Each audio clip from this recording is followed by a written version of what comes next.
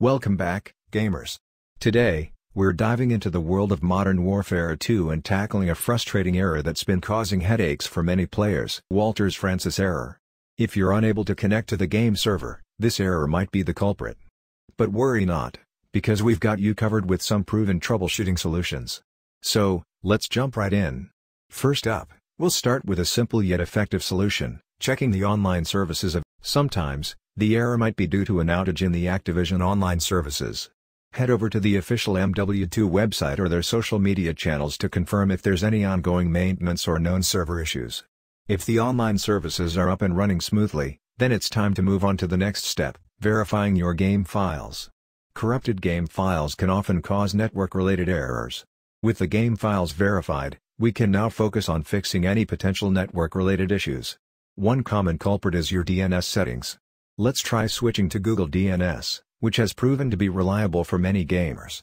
To switch to Google DNS, follow these steps. Open the control panel. Under the Network and Internet section, click on View Network Status and Tasks. In the panel on the left, click on Change Adapter Settings. Right-click on your Internet network and select Properties.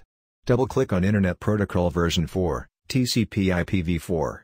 Enable the manual DNS server addresses and type 8.8.8.8 for the preferred DNS server and 8.8.4.4 for the alternate DNS server. Press OK to save the changes and restart your PC for the settings to take effect. Now, let's tackle another potential culprit, TerryDo. Disabling this technology has helped many gamers resolve network-related errors in MW2.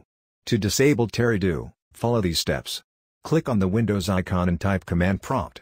Right-click on Command Prompt under Best Match and select Run as Administrator. Type the following command and hit Enter on your keyboard. Netsh interface TerryDo set state disabled. Restart your PC to apply the changes. If the error persists, it's time to restart your network settings.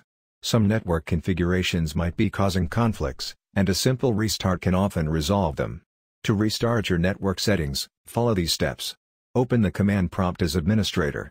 Paste the following commands one by one and hit Enter after each one. Restart your PC to complete the process.